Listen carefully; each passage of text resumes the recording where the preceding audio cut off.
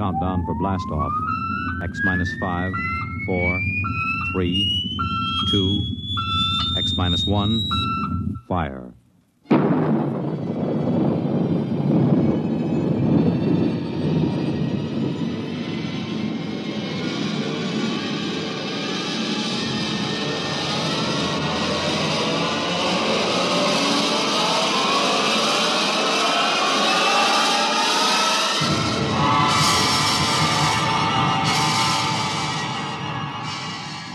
From the far horizons of the unknown come transcribed tales of new dimensions in time and space.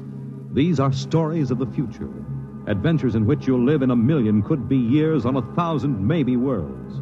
The National Broadcasting Company, in cooperation with Street and Smith, publishers of astounding science fiction, presents X minus 1.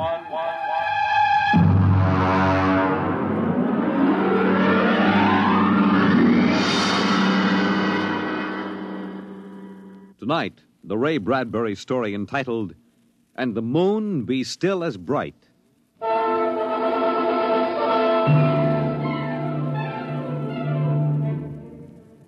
The first 3 expeditions from Mars left Earth in a mushroom of flame, arced through the atmosphere, and finally dwindled to tiny specks in the big eye of the Mount Palomar telescope, and then were lost to sight forever. The prearranged landing signals flashed back to Earth, and then the radios went dead. One after the other, ships had disappeared and were never heard from again. But still, the rockets came. The 4th expedition emerged from the silent gulfs of space, angled down toward the floating red disk of Mars, down into an orbit as the order came to land. The last blast of the bow jets broke red against the blue desert sands, and the ship slid to a halt at the edge of a vast city that reflected the icy glare of the moonlight. For a while, all was still. All right, Parkhill. Open the airlock. Aye, sir.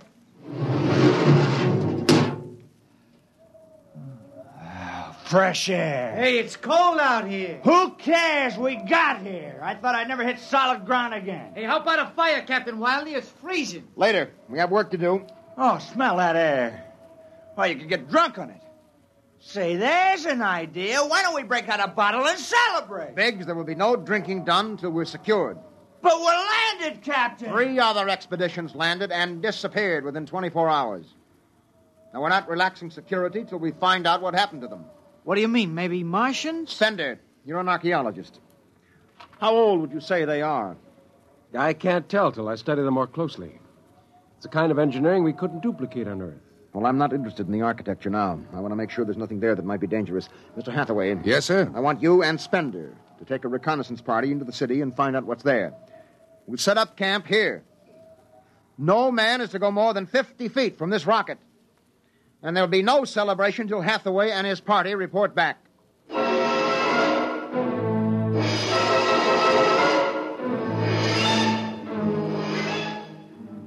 In the sea bottoms, the wind stirred along faint vapors, and from the mountains, great stone visages looked upon the silvery rocket and the small fire. The sky was black overhead, as the 2 racing moons threw knife-edged double shadows on the desert. All right, come and get it. Ciao. Hey, what do you got to eat, Jackie? Sorta smothered in cold chicken fat. Good. I thought it was something I couldn't eat. Hey, Captain. Mr. Hathaway's back. Oh, Captain Wilder. Oh, yes, over here, Mr. Hathaway. Well? Most of the city's dead. Spender says it's been dead a good many thousand years, but we found one part about a mile over What toward about the... it? People were living in it last week, sir. People? Martians. Where are they now? Dead. We found bodies, thousands of bodies. They hadn't been dead more than 10 days. What did they die of? You won't believe it. What killed them? Chickenpox. Chickenpox? Yes. Where could they get chickenpox? From Earth. Oh, then the other rockets did get through. Yes. I don't know what the Martians did to them, but I sure know what they did to the Martians. They gave them chickenpox and wiped them out. They just didn't have any resistance to an Earth disease. Think of it, Captain.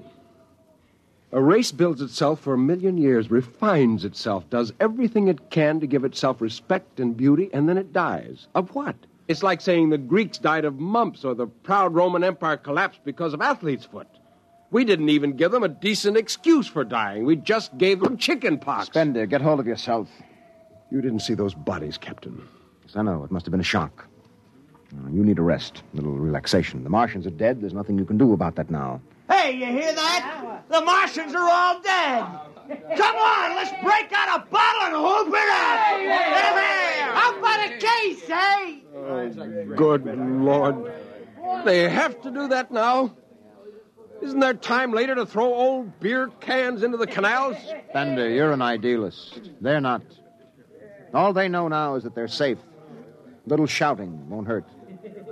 You think too much. I was safe on Mars. The first Earthmen on Mars. We gotta celebrate. Yahoo!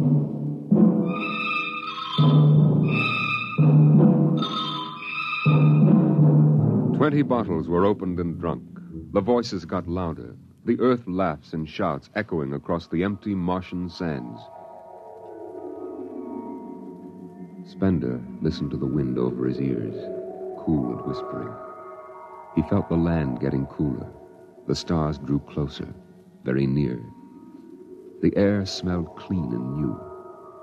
He looked at the cool ice of the white Martian buildings over there on the empty sea lands. Oh, what a woman! Oh. Hey, what do we do with these empty bottles? Save 'em, stupid. There's a 2-cent deposit. Throw them away! Hey, wait. How about that building?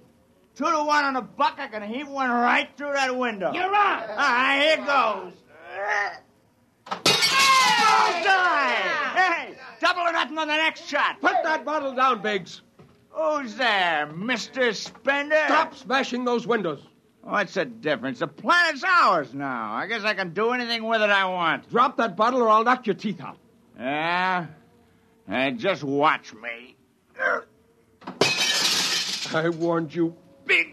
Hey, come on. What's going on here? Spender! I hit him. He's crazy, Captain. He just walked up and slugged me. All right, Biggs. Spender, you come with me. Now, suppose you explain. What was the idea? The noise, the drunken brawl. Spender, the men are tired. This has been a long trip. And you have a different way of seeing things. Oh, I'm seeing things all right. I'm seeing how we'll ruin Mars. We'll rip it up and rip the skin off the way we've already ruined Earth. Is that why you hit Biggs? Yes. I couldn't stand the idea of them watching us make fools of ourselves. Them? The Martians. They're dead. They're all dead. But they know we're here. Doesn't an old thing always know when a new thing comes? We've come a long way to smash their windows and spit in their wine. Well, maybe you're right. But I'm still going to fine you $50 for that fight. Now, come on, Spender. Suck in your chin. We'll go back there and play happy.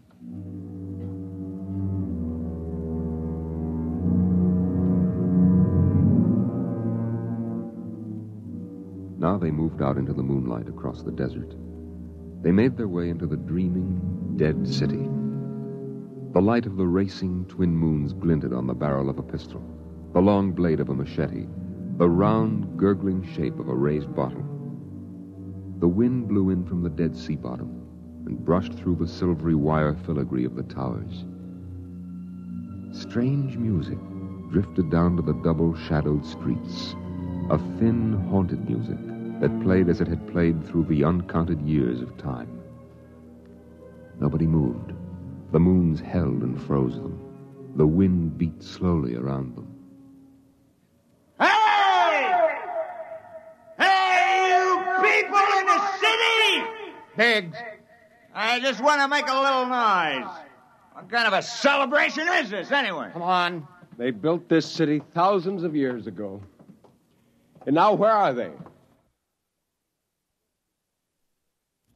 How did they die? Who cares? They're dead. That's good enough for me.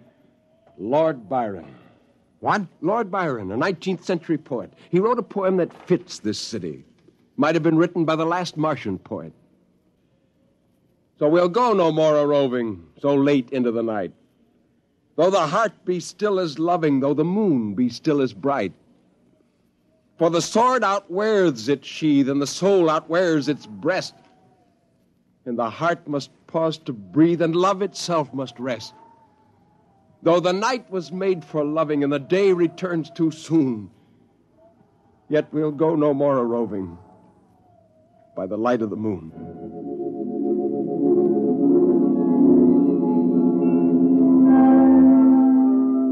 Without a word, the Earthmen stood in the center of the city. It was a clear night. There was not a sound except the music of the wind. At their feet lay a tile court, worked into the shapes of ancient animals and images. They stood there, silvered by the double moons beneath the crystal towers of Mars. And then Biggs was sick, and the sour stench of liquor filled the cool air. The men of Earth had come to Mars. And Spender turned and walked away into the city, alone in the moonlight, never once stopping to look back. It was a morning that might have been a Monday, or a Tuesday, or any day on Mars. Biggs was on the canal rim, his feet hung down in the cool water, soaking, while he took the sun in his face. Hey, what are you doing back here, Biggs? Didn't you go out with the search party? Yeah. I come back. I got a blister. Oh, yeah. What do you mean? Look. Look, Cherokee, see that? Anyway, I had enough searching. 4 days hunting for that screwball Spender. Didn't find him yet, huh? Oh, good riddance. Oh, my feet. I'm going to soak them in the canal. If I was Wilder, I wouldn't worry about that nut Spender. Let him go. He's a cracked pot anyway. Well, he's a little foggy upstairs, I guess. Hey, why don't you take your feet out of that canal, Biggs? I gotta make coffee out of that water. Coffee? You call that stuff coffee? I had a motorcycle once that dripped grease that tasted better than Hey, that. wait a minute, Biggs. Hey, look over there. Where? By that bush, there's someone there. Hey. It's him. Hey, Spender! Spender? He's coming over. Why'd he stay lost, that crazy jerk? Hi, Spender. Long time no see. Hello, Cherokee. I've been exploring some ruins. Oh, you and them ruins. You're like a dog in a boneyard. What's the matter? Why don't you just say something? Where you been? Up in the hills. What would you say if I told you I found a Martian? Oh, yeah? Where? Never mind. Let me ask you a question. How would you feel if you were a Martian and people came to your land and started to tear it up? Well, I know how I'd feel. I've got Cherokee blood in me. My grandfather told me a lot of things about the way they kicked the Indians around in the Oklahoma Territory. If there's any Martian around, I'm all for him. How about you, Biggs? They're dead. They're all dead. It's a good thing, too. Well, I found a Martian. Up in a dead town in the hills. I've been reading their books, and they're easy to understand. And I've learned their language. And then I found this Martian. And I brought him here, now. I don't see no Martian. I'm the last Martian. What did you say? Biggs, I'm going to kill you. Oh, cut it out. What kind of a lousy joke is that? And now, don't put that gun away. You're kidding, huh? Spender, you're... He's dead. You killed him. You can come with me, Cherokee. You're an Indian. You know how the Martians would feel. You can be with me in this. You killed him. You just killed him. He deserved it. You're crazy. Maybe I am. But you can come with me. Come with you for what? Go on, get out of here, you crazy murderer. Of all of them, I thought you'd understand. I thought you'd remember what happened to your own people. You get out of here, you crazy murdering... Don't reach for that gun! Spender.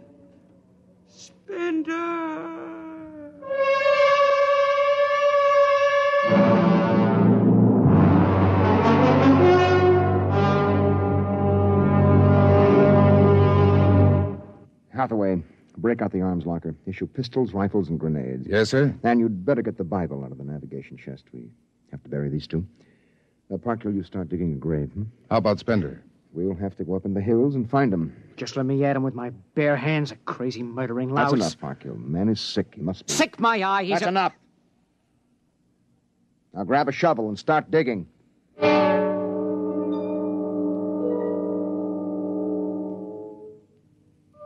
Spender saw the thin dust rising in the valley, and he knew the pursuit was beginning.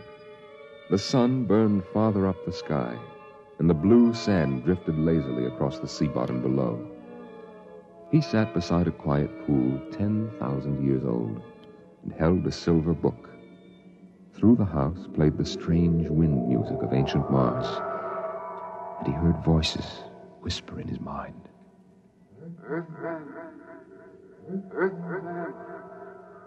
I hear you. I've always heard you, even down there on Earth. Run. No, I won't run. What's the use? Live, Earthman. Live. Live? What for? To see them tear down your temples and put up hot dog stands? Run. They've seen me now. They know I'm up here. Live. There's Wilder now. I've got him right in my sights. Kill, Earthman. Kill. Funny, he hasn't ordered them to use grenades. They could lob one right up here and blow me to bits. Yeah, maybe the captain thinks I'm too nice to be blown to bits. He wants my death to be clean. Just one bullet hole in me, nothing messy. And why? Because he understands me. Kill. The only one in the crew who ever did. Kill. Well, at least I can do the same for him. Just one bullet in his head, a nice clean death. All I have to do is pull the trigger and then... It's no use. I can't do it to him. Spender! Can you hear me, Spender? I hear you, Captain. What do you want? Talk! Truce! All right. Come on up. Leave your gun down there and keep your hands up.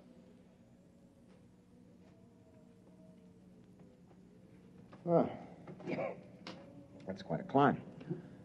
You mind if I sit down? How long do you think you can hold out? Until you're all dead. Or why didn't you kill all of us this morning when you had the chance? You could have. I know. I got sick. After I started killing people, I realized they were just fools and I shouldn't be killing them, but it was too late. So I came up here where I could get angry again. Why did you do it? When I was a kid, my folks took me to visit Mexico City. I'll always remember the way my father acted, loud and big. And my mother didn't like the people because she thought they didn't wash enough. I can see my mother and my father coming to Mars and acting the same way. Anything that's strange is no good to us. We aren't fit to take over this planet. But to kill two men. How would you feel if a Martian spit on the White House floor? You know, you haven't acted very civilized yourself today. I'll kill you all off, Wilder. That'll delay the next rocket 5 years, and then I'll kill them, too. And if I'm lucky, I'll live to be 60. And I'll meet every expedition that lands on Mars. Oh, I'll be very friendly. I'll explain our rocket blew up one day. And then I'll kill them off. I'll save Mars for half a century. And by then, maybe the Earth people will give up. And yet you're outnumbered. We already have you surrounded. In an hour, you will be dead. I found an underground passage that'll take me back in the hills, Wilder. I'll go back there. And then I'll pick you off one by one. We'll see. Well, it's a nice town you've got here, Spender. It's beautiful. I'd like to live here. You can. Join me. You're not like them. Why go back to them, Captain? I'll show you what a good life these people had. No, there's too much earth blood in me. I may even agree with you about all this, but that does not change what I must do. You won't stay? No. This is your last chance, Spender. Look, you're sick. Now come along with me quietly. No. One last thing. If you win, do me a favor. Try to see that they don't tear this planet apart. Right. And if it helps, just think of me as a very crazy fellow who went berserk one summer day. Be easier on you that way. Now, I'll think that over. So long, Spender. Bye, Captain. Good luck.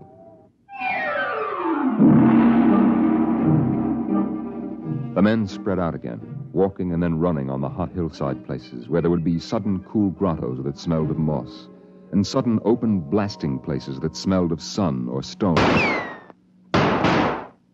The men ran and ducked and ran and squatted in the shadows. I'll blow his brains! Captain Wilder hugged the rock warmed by the sun. He gasped, for the air was thin and not meant for running. Spender lay at the top of the hill, and a gap in the rocks showed the white of his shirt against the shadows.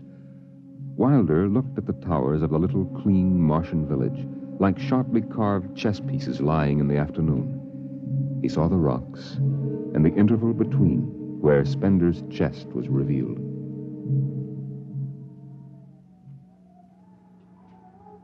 Go on, Spender. Get out. You've only got a few seconds to escape. Go on, get out of the caves. Come back later. You go now. I've got to win this. I've got to think that I'm right and pull this trigger. Go now. Get out. I'll get him! A slug in the head, I'll blow his bloody brains! No, Parkhill! Put down that gun. I'll do this myself. Spender. Why didn't you get out?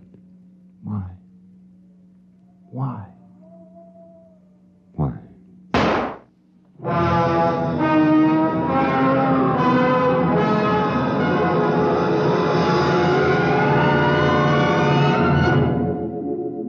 They buried him in that ancient valley town, where the music of the wind played on through the days and the nights. They laid him in an ancient silver sarcophagus with waxes and wines which were 10,000 years old, his hands folded on his chest. The last they saw of him was his peaceful face in the cold silver light of the racing twin moons. The captain found the poem in Spender's pocket, and he read it before he shut the marble door. So we'll go no more a-roving so late into the night. Though the heart be still as loving, and the moon be still as bright. Though the night was made for loving, and the day returns too soon, yet we'll go no more a-roving by the light of the moon.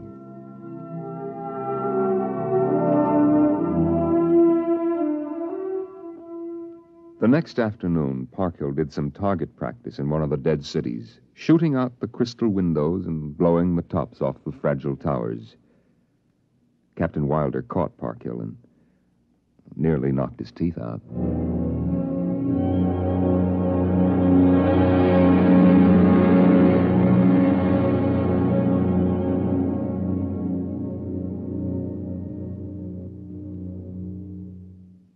You have just heard X-1, presented by the National Broadcasting Company in cooperation with Street and Smith, publishers of astounding science fiction. Tonight, by transcription, X-1 has brought you the Ray Bradbury story, And the Moon Be Still as Bright, adapted for radio by Ernest Kenoy. Featured in the cast were John Larkin, Clark Gordon, Dick Hamilton, Nelson Olmsted, Lawrence Kerr, and Stan Early. Your narrator was Norman Rose. Your announcer, Fred Collins. X-1 was directed by Daniel Sutter and is an NBC Radio Network production.